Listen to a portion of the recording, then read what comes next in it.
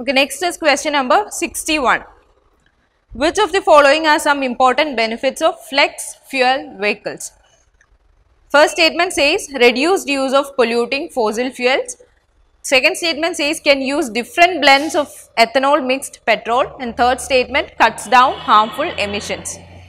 You have to select the correct answer using the code given below. 1 only, 2 and 3 only, 1 and 3 only, 1, 2 and 3.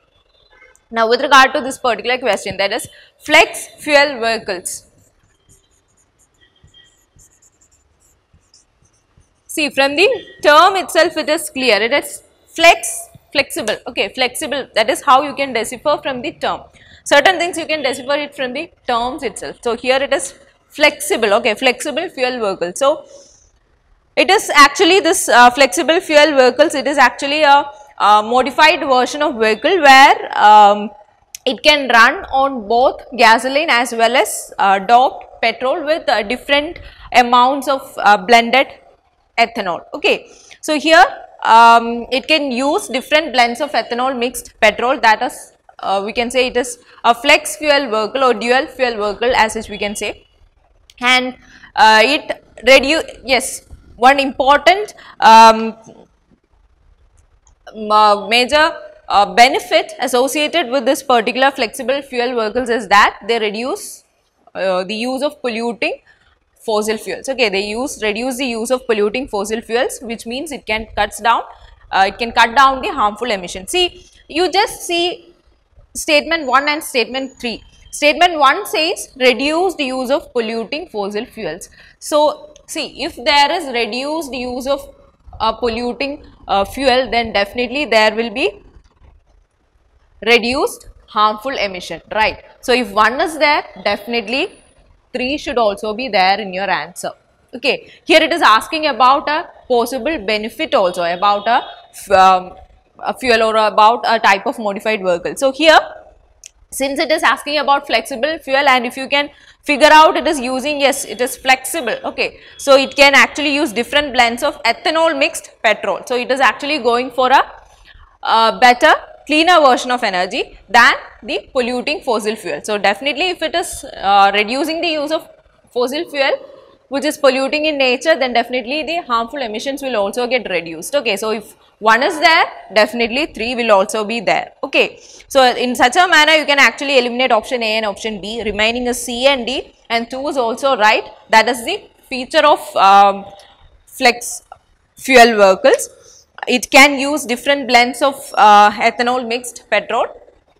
So that is also there in your answer. So D is your answer, that is 1, 2 and 3. So if you can decipher it from the term, then it is very easy for you to link or connect things. Okay, so that it is very important for you to try out these things in your mock test itself. Then only you can actually do it in a more professional manner while you go for your the final exam. Okay, so here from the term flex fuel vehicles, if you can decipher it is flexible, then you can directly reach that second statement. Here it is right. So if second statement is right, you can eliminate A and you can eliminate C. Here it is asking about what? The benefits. So definitely this particular vehicle will have some sort of benefits, and reducing the use of polluting fuel, yes, that is a right statement when we look the second one.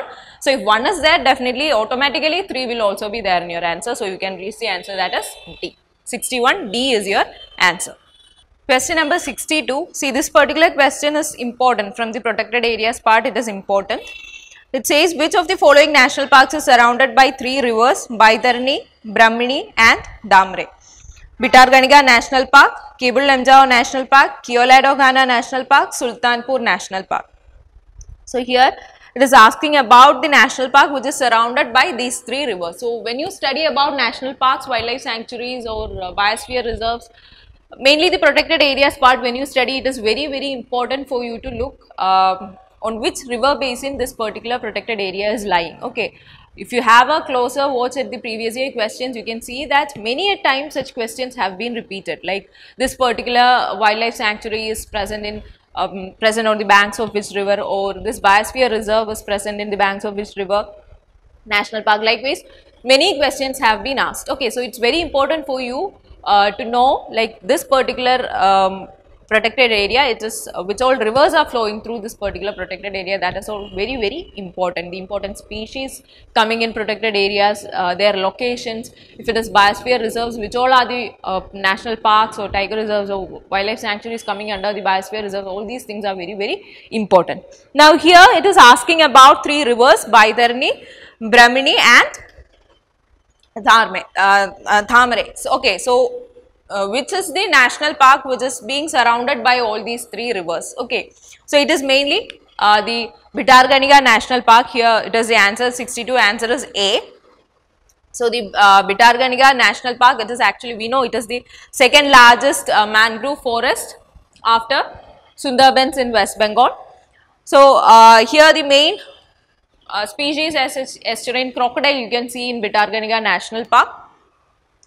So it is mainly surrounded by 3 rivers, that is Baitarani, Brahmani and Thamare. Okay, so A is your answer, Bhitarganika National Park is your answer. It is also a designated Ramsar site.